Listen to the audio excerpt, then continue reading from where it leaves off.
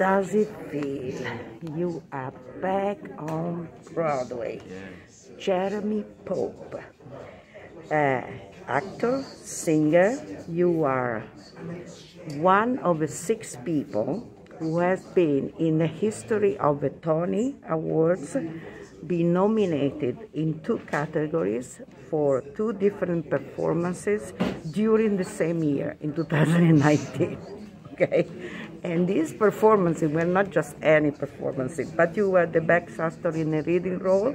That's what you won for Farus Jonathan Young in Choir Boy, that I saw was amazing. And best actor in a feature role in a musical for your role as Eddie Kendrick in Ain't Too Proud. So wonderful. Thank you for being here. And tell me how this role came about. And yeah. I mean, I was itching to get back to Broadway.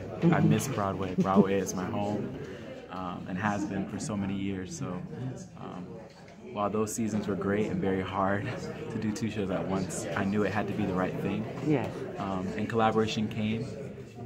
KWAME KWEI-ARMAH director and BETTANY were attached, and I knew that I wanted to jump along on this journey. We were going to take it to London, make the movie, and then come back to Broadway.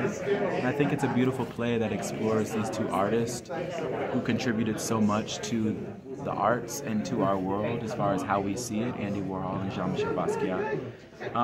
And I just wanted to investigate the souls and the heart of Basquiat, and an opportunity to do that felt very special.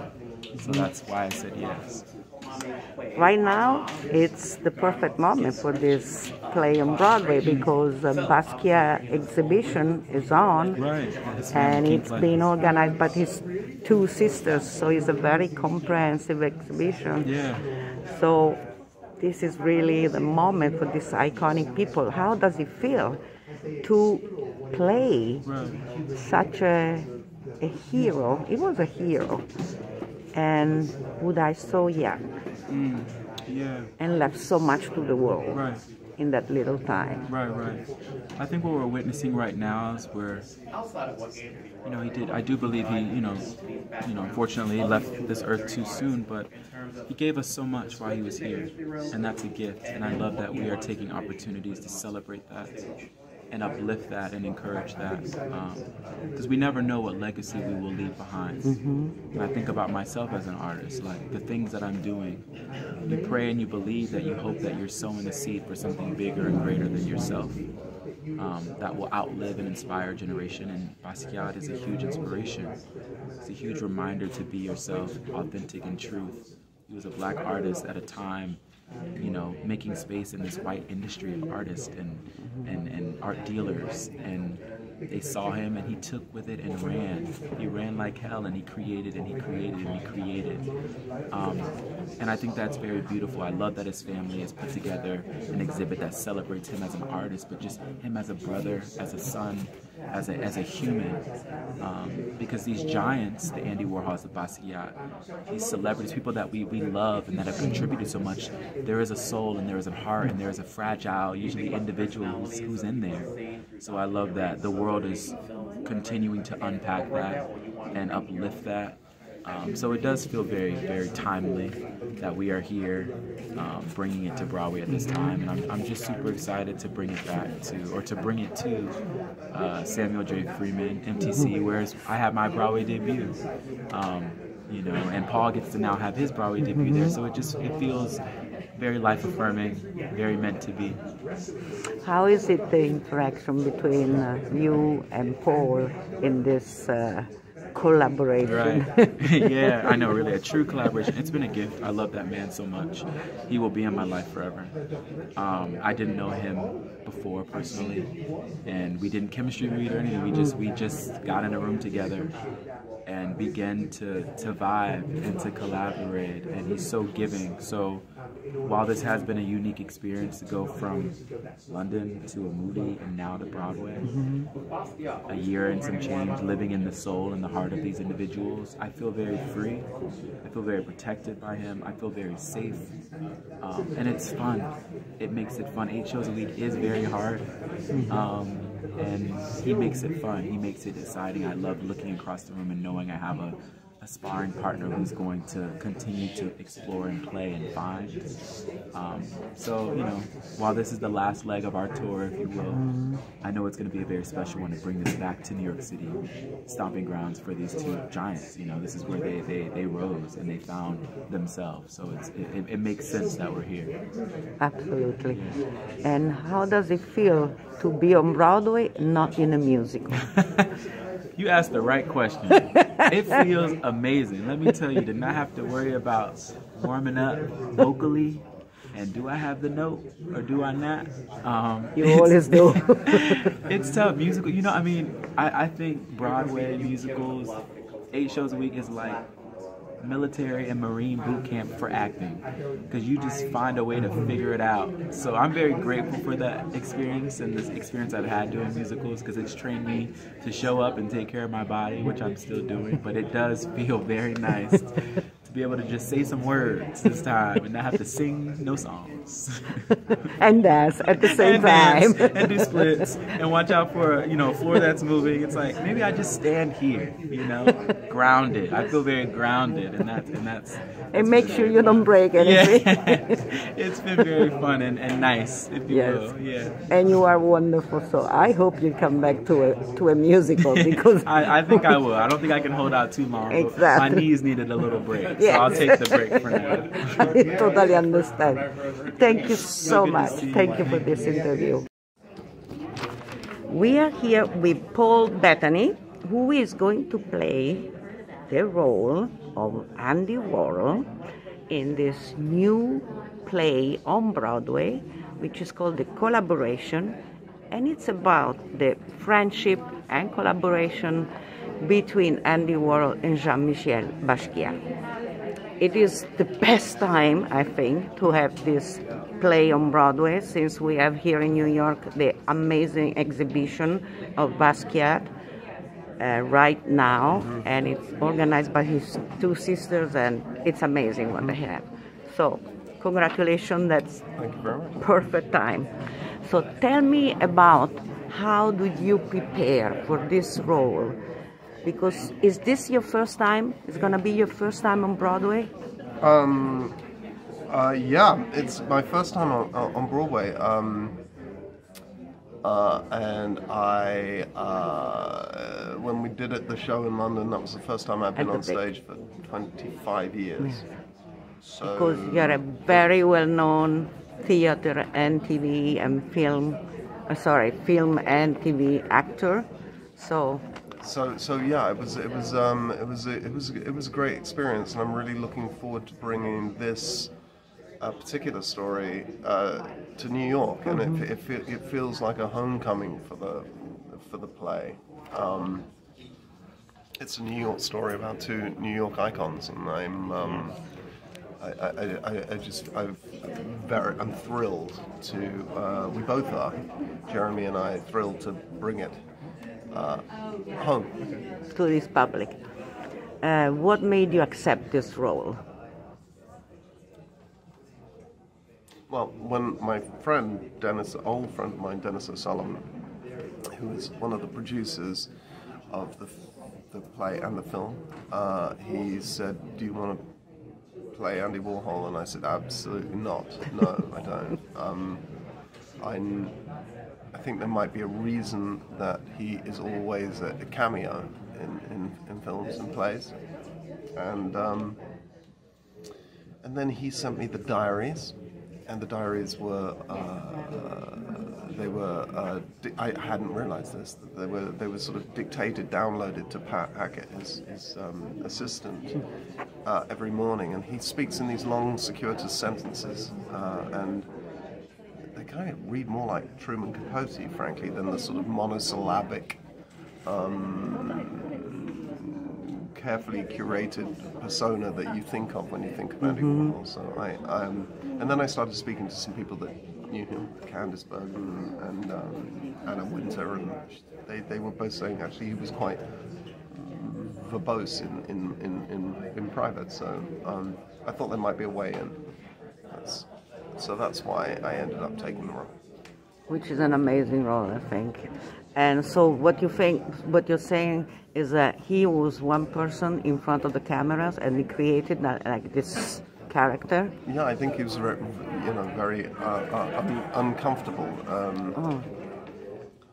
in general, but more so in public.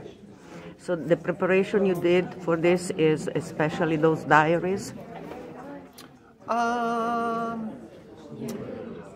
I always struggle talking about preparation because for one thing it feels a little bit like showing people, if you're a magician, showing people how you put the rabbit in the hat, you know. So how did I prepare? You read books, you watch documentaries, you talk to people that knew him, but mostly what you do is sort of sit with your thoughts and imagination and try and work out how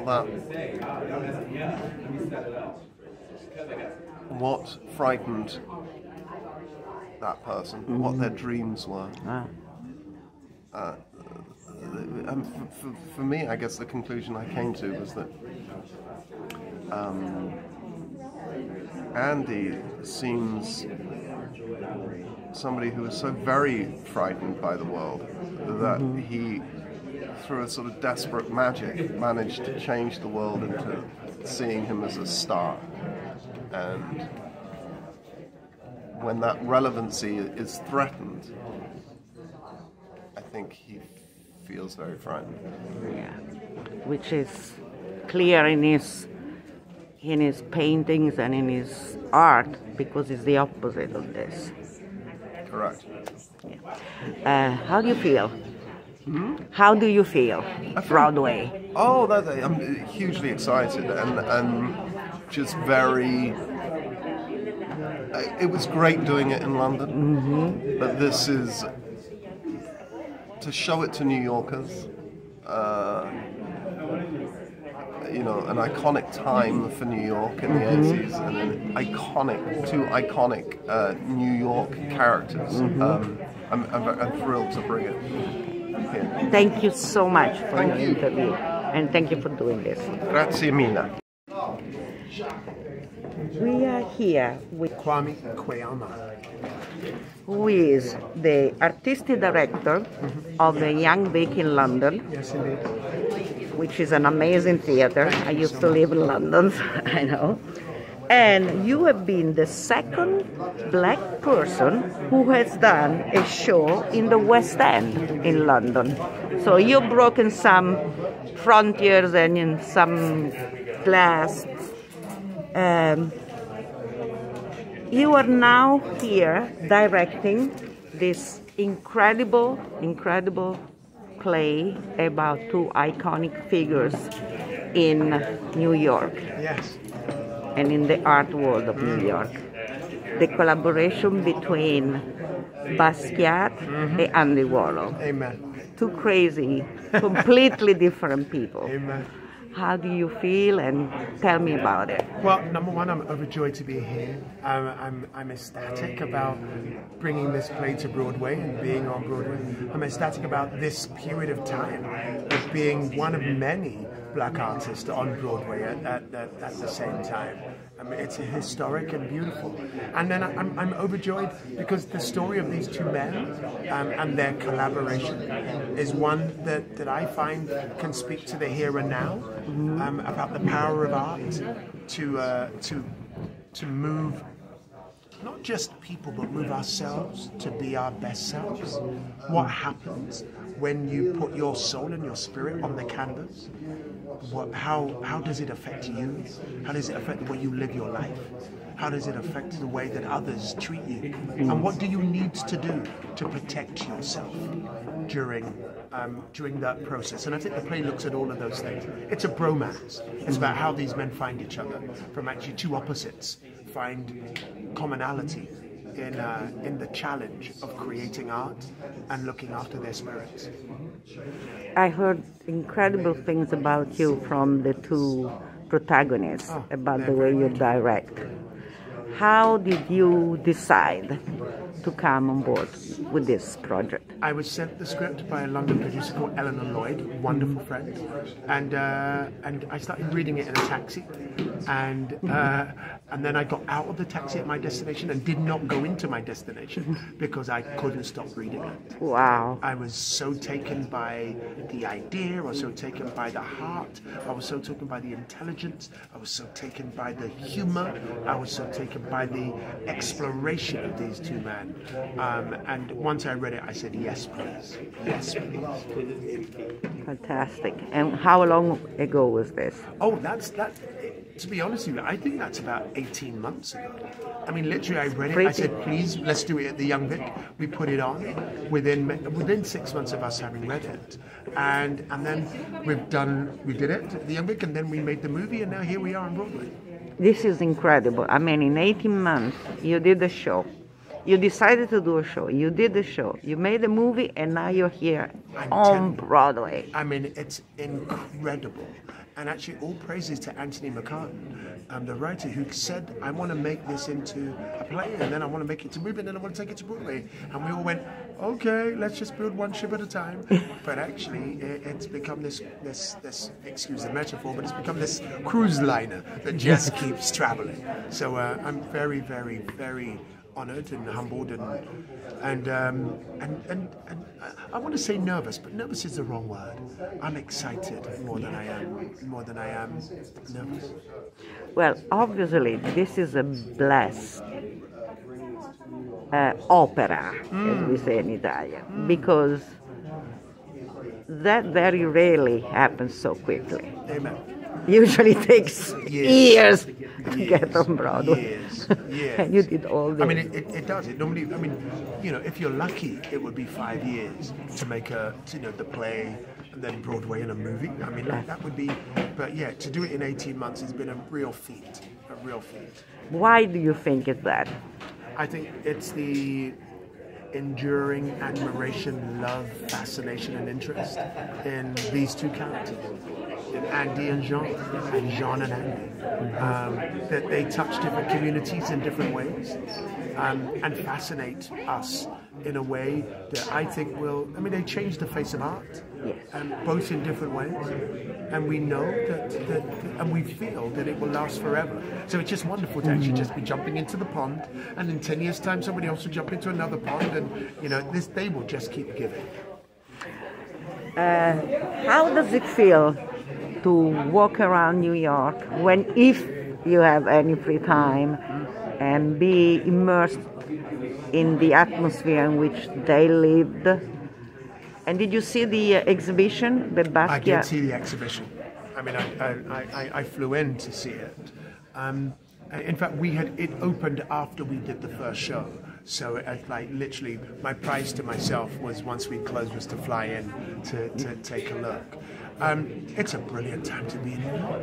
It's a brilliant time to be on Broadway. I mean, you know, to have so many friends, colleagues, having their work produced here, from Death of a Salesman, which we brought over from the Young Vic, to Top Dog Underdog, knowing the curators there, to, I mean, literally piano lesson, to Audra, it's like, what a time to be on Broadway. I feel very blessed to be part of this wave.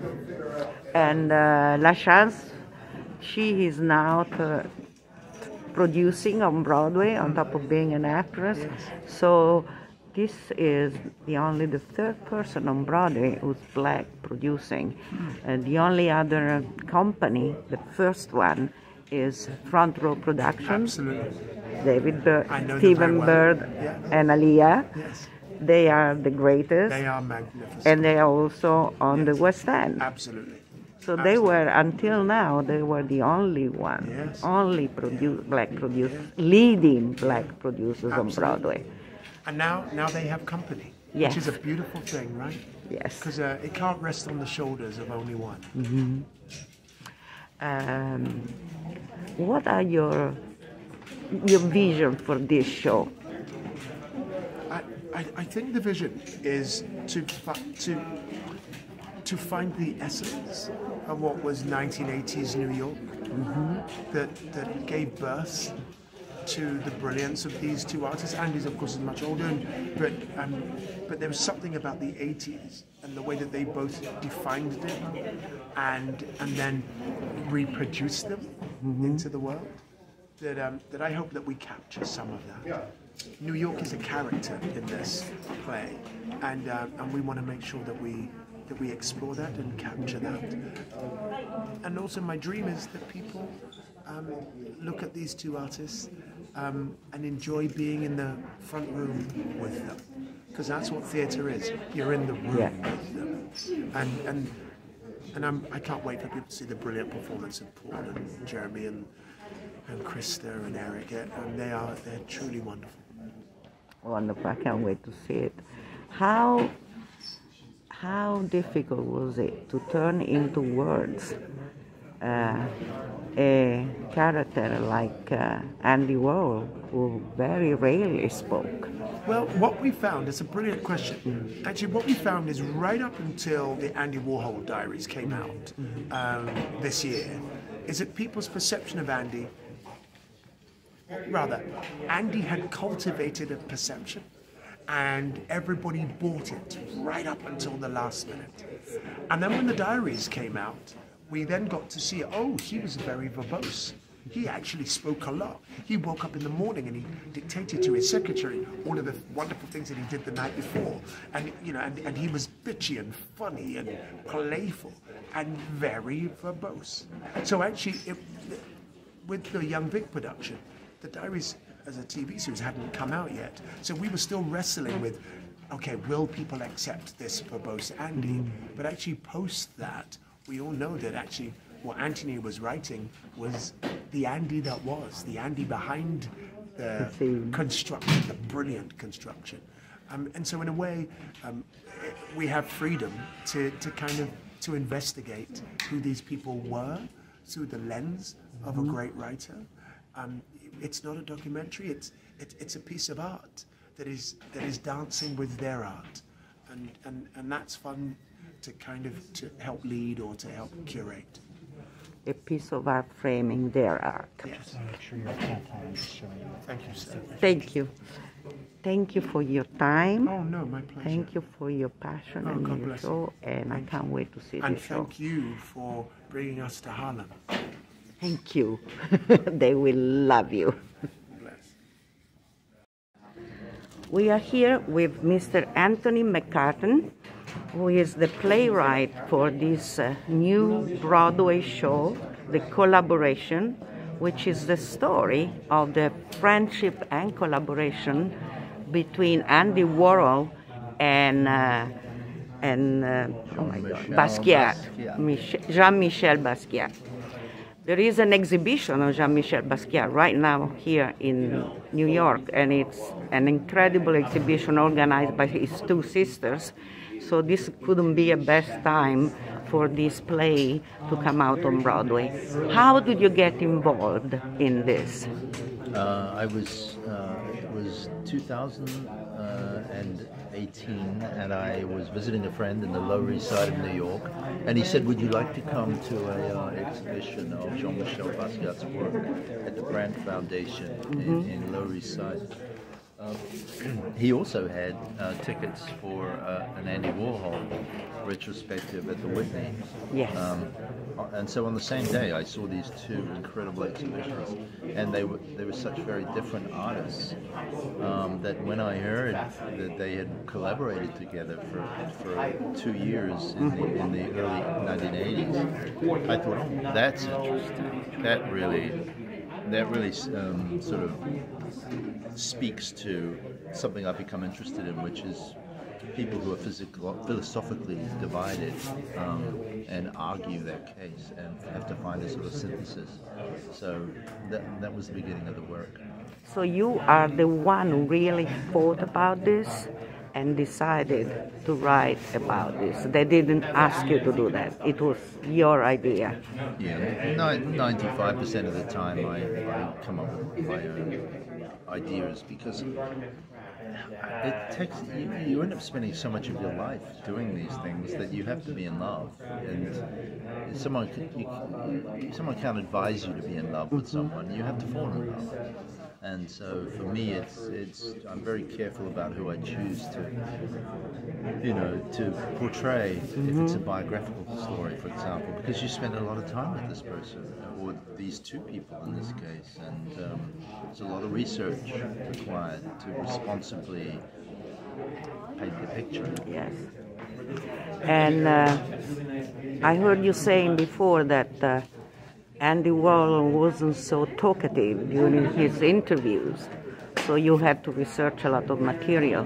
Where did you find that? You're understating it if you're saying he wasn't very talkative. He made it like a life mission to say nothing on film. In fact, he used to do interviews. He'd appear on talk shows in America and just have someone to speak for him, and he would just sit there. I didn't know that. Yeah, so he was playing a game, a grand game. But he had a secretary, Pat Hackett, and every morning he would phone her and say what he did last night. And he was a terrible gossip. And she recorded it all. And they became the basis of the Andy Warhol diaries. And the Andy revealed in those diaries is very different from the person, the highly curated character he presented in those TV appearances. This was a wonderfully witty, bitchy character with views on everything. So that really informed my portrait of Andy. Believe me, this is not a play with Andy Warhol just sitting down going, oh gee, oh wow, how great. No, you're going to hear Andy Warhol really on fire. So you are bringing the diaries and all the gossiping onto display? The quality of the diaries I'm bringing. I'm not using the diaries.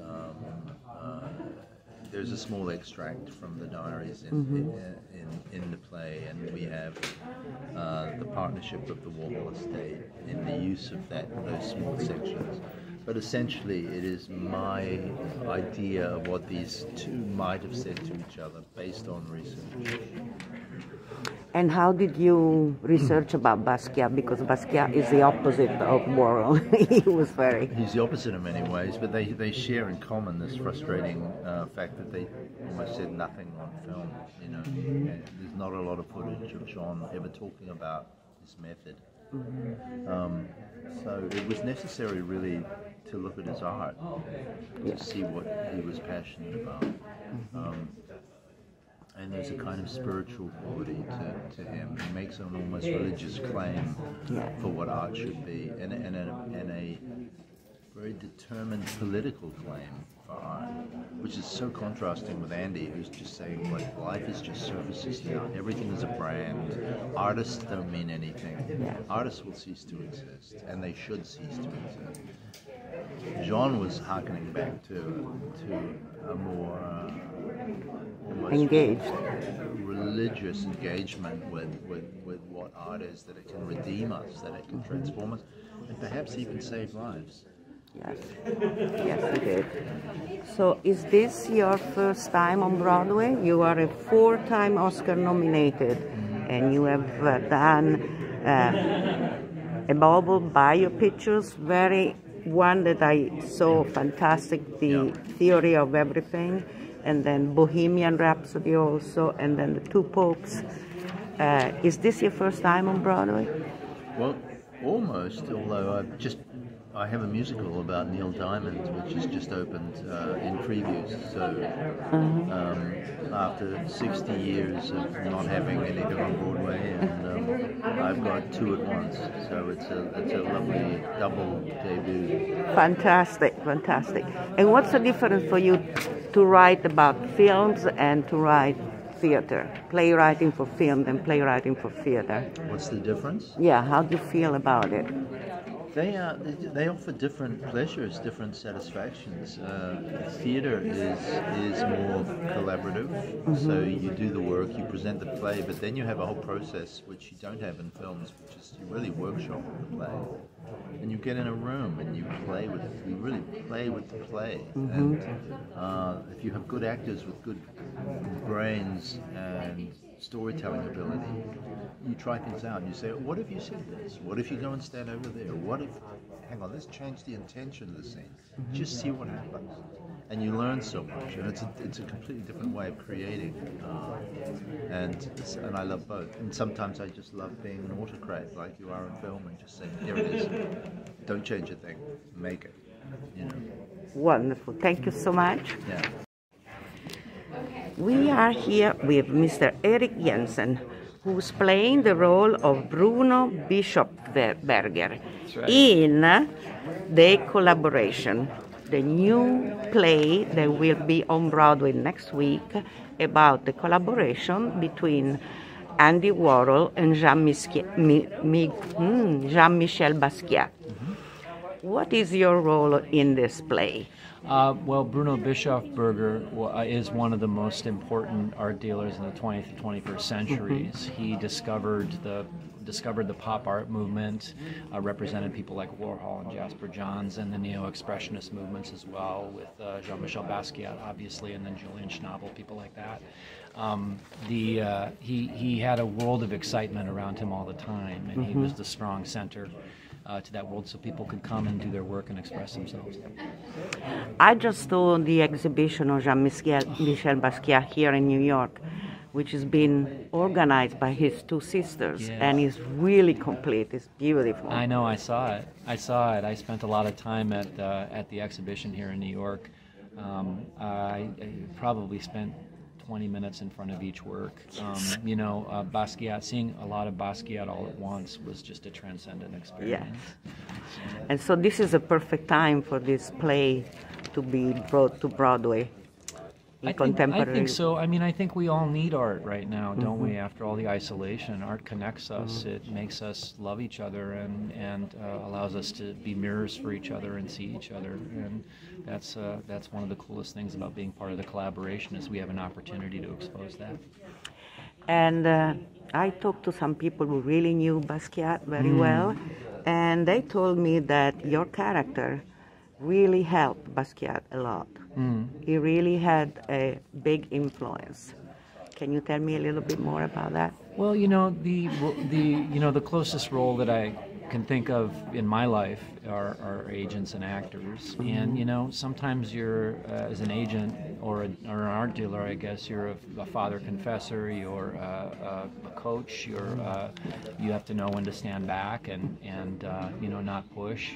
You know, encouragement is at the center of this character, and that's the thing that KWAME KWEI-ARMAH is helping me, the director is helping me do, helping me accomplish on stage. And it's just a pleasure to get up there with these three actors, KRYSTA and Jeremy and Paul, and really lock horns and make true love come to life on stage.